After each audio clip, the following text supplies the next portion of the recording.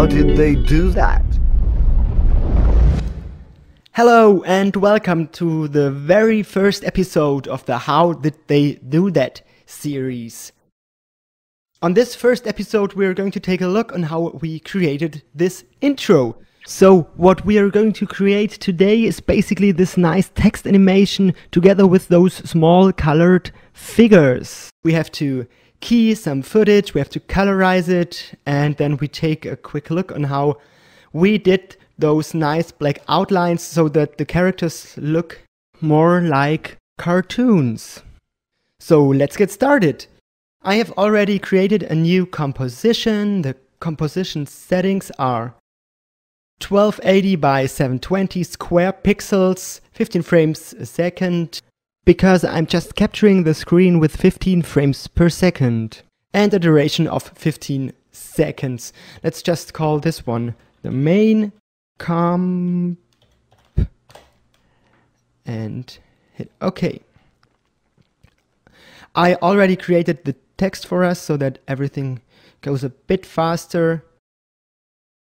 So let's at first create a nice background layer. So we choose layer, new, solid.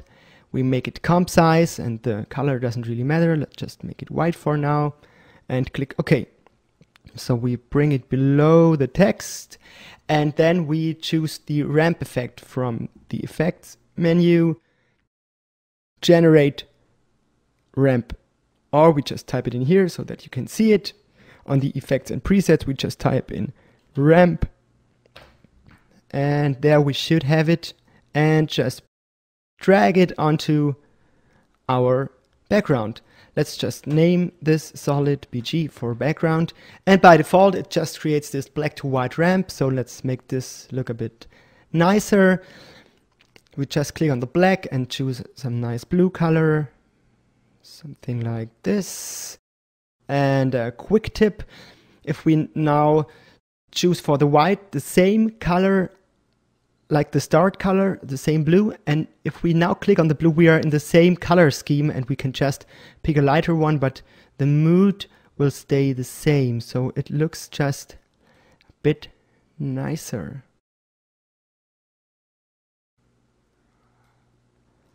Like so. Let's maybe make this one also a bit lighter. Okay, looking nice. So let's bring in some footage.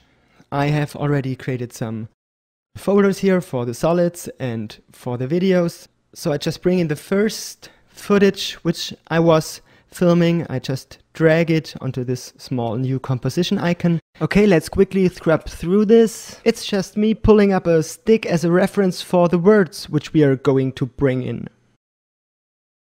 As I knew in the beginning which kind of steps I had to walk through in the post-production, I had prepared a few things. For example, I wear all black just to have a nicer contrast to the green screen. So you see, I also put on those black shoes and I put my shirt into my trousers to make it easier in the post-production. And I put on those two black bracelets to have some tracking points for the tracking later on. Okay, so let's start.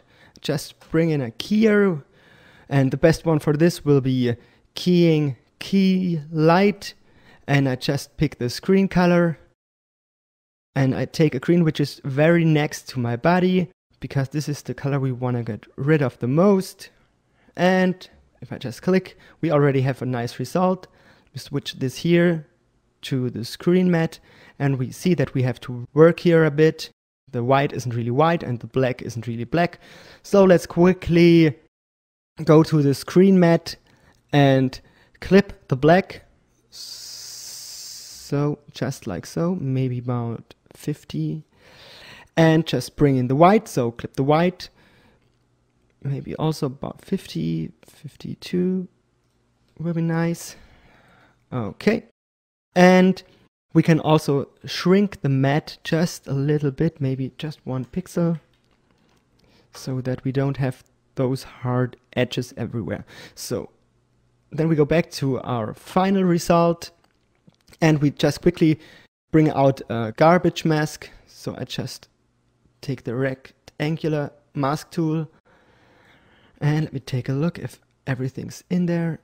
It needs to be a bit bigger. Okay. And I'm walking off the screen. Okay, looking nice. And as I know already that I want to be on the left side here, this guy here, so I just mirror this one. So let's go to transform, and I just type in -100, and I'm walking off to the other side. So let's get this colored. So for this one, I just take a fill effect, just type in fill, and by default it should look red, and it does look red. Okay, but we still have those freaky edges everywhere around here. So let's just make this matte look a bit nicer. For that we take a joker, so let's type in joker, and we take the matte joker, just bring it out here, and it already looks very nice. So now let's take a look on how we did those black lines around our body. And for this one I'm taking a effect which you may not have thought about, but it works quite well as I have figured out, and we just take the glow effect. There we have it, and just bring it onto the footage, and by default it does what it's supposed to do. It creates this nice glow around the body, but we don't want that. So at first let's make the glow not based on the colors but on the alpha. There we have it, and then let's just change the colors to black. So now we can make the glow intensity a bit stronger, maybe about 8. Yeah, that's looking nice. But we have one problem. Let's make it 6, because it's still glowing. So it's going from black to transparent, and we don't want that. What we can do here is duplicate the matte joker by hitting Ctrl D, and this just duplicates the joker, and we just put it below the glow, and there we have it. Glow, no glow. Okay, and we can just bring in this one into our main comp. So I'm back at the main comp, and there I have my green screen. I just dragged it onto the main comp, and I'm taking a quick look where everything is in position, and this is my final move. And so I just bring it out here to a point where it looks nice. But the sad thing is that the words don't immediately stick to the hands, so we have to track the hands that we can later on parent this tracking data to the words. Let's do this. So I take the same footage as before and drag it into a new composition. Let's call this one the tracking comp, and we create a new layer, a null object on which we apply our tracking data. So let's call this one tracking data. Okay, and now we have to bring out our tracker. And if you don't have it here, you can go under Window, Tracker, and there we have it. Now we click on Track Motion. We want to track the position and also the rotation. And we want the target to be our tracking data null object. Okay. So let's quickly scrub through a point, because I want to track this footage backwards, because I don't need any tracking data after this point in time. So I'm going to the point in time where I'm letting the stick go, and now I'm selecting those 2 points. Okay, this is looking all right, and I guess it should work the way we want it. And I'm just clicking the Analyze Backwards button. Okay, there we go.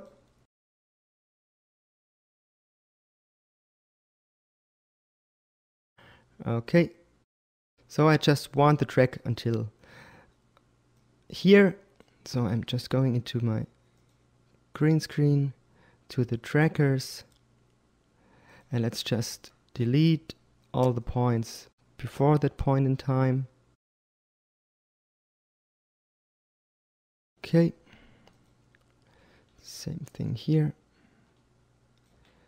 Okay, and now we can apply our tracker by simply clicking apply. X and Y is okay. And now we have this null object which sticks to my hand. So let's just copy this one, the tracking data, copy, and we don't need the tracking comp, so we can close it. We also don't need the green screen, so we can close this also. And we are back in our main comp. And now let's bring in the tracking data by clicking Ctrl and V for paste. What we do now is just make those words which we want to animate 3D layers. So in this animation we're just looking for the did day, so I'm just making this one a 3D layer, and I take the pen behind tool and just select it and bring it up to a point where the hands have contact to the letters, because then the words just scale and rotate around this point.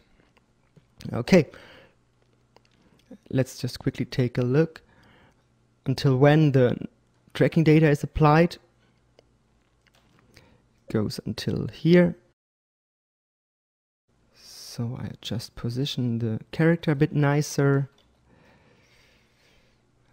like so. And now we just keyframe the did day in this point of time. So the position and the orientation and rotation. And now we connect our words to the null object, and we do it by using the pick whip. Let's just bring the tracking data directly to the did day, and we don't have to see it. So we just take this pick whip here, bring it onto the tracking data, and we're finished. If we go to the timeline now, you can see it sticks to the hand. Of course, we do have to do a few small changes. That's why we made those keyframes. So let's just go to the beginning where the word shall appear. It's about here. And we just create some new keyframes and rotate the letters until it's flat. And now we just take a look when the words should be frontal. And this is around here, so we just bring it back to 0. And now we have our words.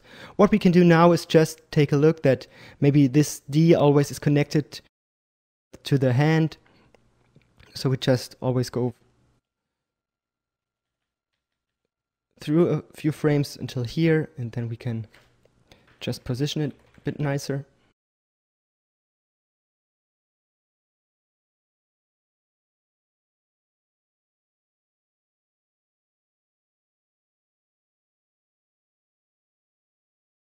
Okay, I have set a few keyframes. Maybe I could have set less keyframes, but I just went through the last 10 or 15 keyframes. And now I have all those nice rotation and position details because of the tracking, and also the keyframes I set to stick the D directly to the hand. And it will look even nicer if we just put on the motion blur for the did day layer just here and for the whole composition. And let's just make a quick ramp preview, just those 4 seconds here. Yeah. This is looking Nice. So now for the final touch, I just make a vignette around the whole composition. And I guess there are several ways to create a nice looking vignette. This is my way of doing it. I'm just creating a new solid, make it black and also comp size. And then I take the pen tool, just create a nice looking vignette. I'm just doing this not with the ellipse tool because I guess it just looks a bit more organic.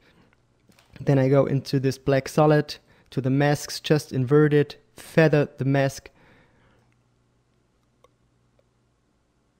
Okay, maybe a bit more, or I just bring in the expansion. And then I just change the opacity, maybe just about 20. For now I just have a few small tips for you how you can speed up your work while doing the rest of this. As you may know, I had 3 characters to animate. So how can we benefit from the work we have already done? That's easy. Just put the next footage into the new composition. There we have it. And now I just go to the footage we already had created, which is here. Let me just open it. And then we just open the effects and just copy all of them. Edit, copy, and then we go into the new composition. Click on the footage, edit, paste, and there we have it. It is red. So I just have to mask everything out, and I could bring it into my main comp. And I just had to change the color here. So another quick tip is just something I was trying out at the beginning because I didn't know which kind of look I was after, so I was trying to create something in a more black and white style. So let me just switch off the effects on the background. So we just have this white background again. And now we could either just go into the green screen footage and just go to the effects, under fill, make it white. If this is what we are after, this is looking nice. A nice black and white outline style. And what I also did is, let's just go back. I just put a other effect, once again the keylight effect, and just keyed out the red. That's it. So you have transparent characters where you can see everything is shining through. You could also play a bit with the different blending modes to maybe reveal the background or something like that, or maybe just reveal the background with the outlines. But for that, I guess you don't need me anymore. So thanks for sharing 20 minutes of your time with me, and we see and hear us next time.